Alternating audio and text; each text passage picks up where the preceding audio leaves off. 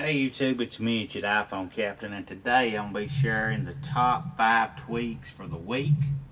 And we had a pretty good week this week so far. I think the camera is focused okay right there. I might back it up just a little bit maybe, and we can get a little bit better view on it. But anyway,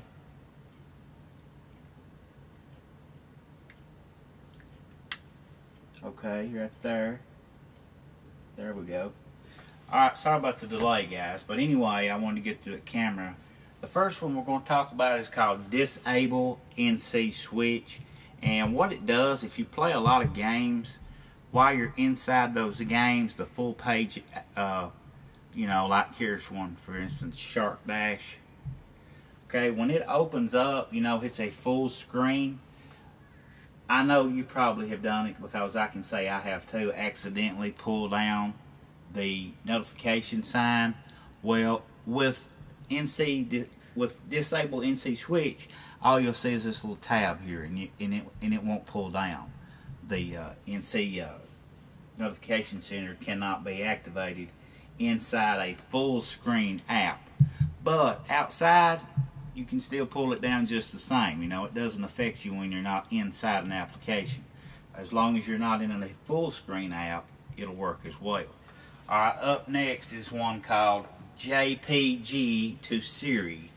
And what JPG, I call it JPEG to Siri, does is it allows you to search for any kind of picture that you want inside Siri. Watch this. Show me a picture of an apple. Here is a picture of apple. And you can see it works really fast too. Show me a picture of a truck. Here is a picture of truck. Show me a picture of a MacBook. Here is a picture of MacBook. And you see it does fairly well too, but sometimes you get some pretty weird pictures. You know, I was goofing off with it and got some pretty silly stuff pulled up, just acting a fool. But anyway, that's the second one. Up next is one called Siri Status.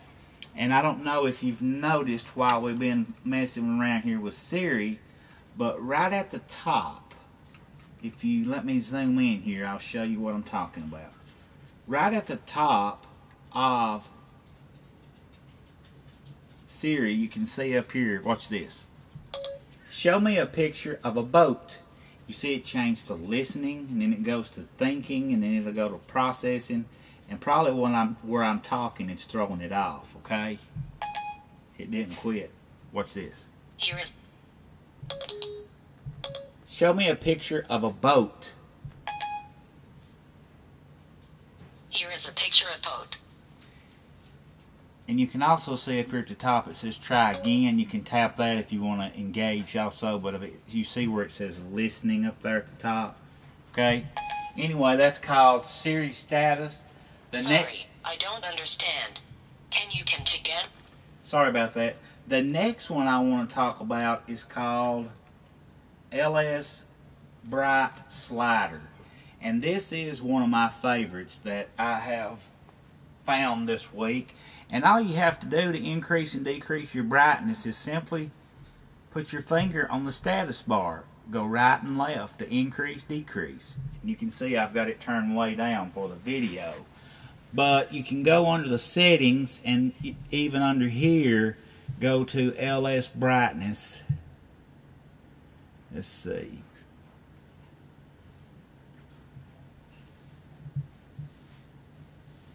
No, let's see. LSBright Slider. I told you wrong, guys. This one I'm using right now is called Swipe Bright. So scratch that, and it's not LSBright. It's called Swipe Bright, and that's the name of it right there. I got it confused with another tweak, so kick me in the rump for that. But the name of it is Swipe Bright, and what it does, you can't increase and decrease inside applications. I've got mine set to where it only works on the springboard. And that's a setting that you got inside of here, inside ShowMeAPicture. You can enable it to if you want to do it on the lock screen or restrict to springboard. And see, I've got it restricted to springboard. And there's really no reason for that other than that's just the way I wanted it set. And you see, all you got to do is increase and decrease. Very, very handy to have. And the last one I'm going to tell you about today is called ICleaner. And what ICleaner does, when you tap that icon right there, it cleans up all the junk files, all the log files, all the things that these coders know about that I know nothing about. I'm not going to pretend to know about it. All I know is when I tap that icon, it cleans up all the cache, all the things I don't really have to have or need. So when I tap it, I get a respring, and you can see right here it'll walk you through certain stuff. If you don't want to clean it up, you can touch no. SafariCash, the cookies and history, you know, sometimes you might need that history, okay? So I'm going to tap no. Application folders, I'm going to say yes. And log files, yes. And cache, yes. And then when you get to the end, temporary files, yes. And partial files, yes. File type, and you'll get a little sign that says cleaning up junk files. It'll respring when it completes. And once you get that completed, then you're good to go for a few more days till you get that cache and all that stuff built back up from surfing the net. But that's the top tweaks for this week, guys. It was a pretty good week for Cydia applications, so don't forget to check back here. Every Tuesday I post the top tweaks for the week, but I also post tweaks throughout the week every day. So if you want to stay up to date on everything that's happening with Apple, the iPad, the iPhone 4S, anything like that, all you got to do, check back on my site, iPhoneCaptain.com, and you'll be good to go. So don't forget, guys, hit that subscribe button. Keep coming back.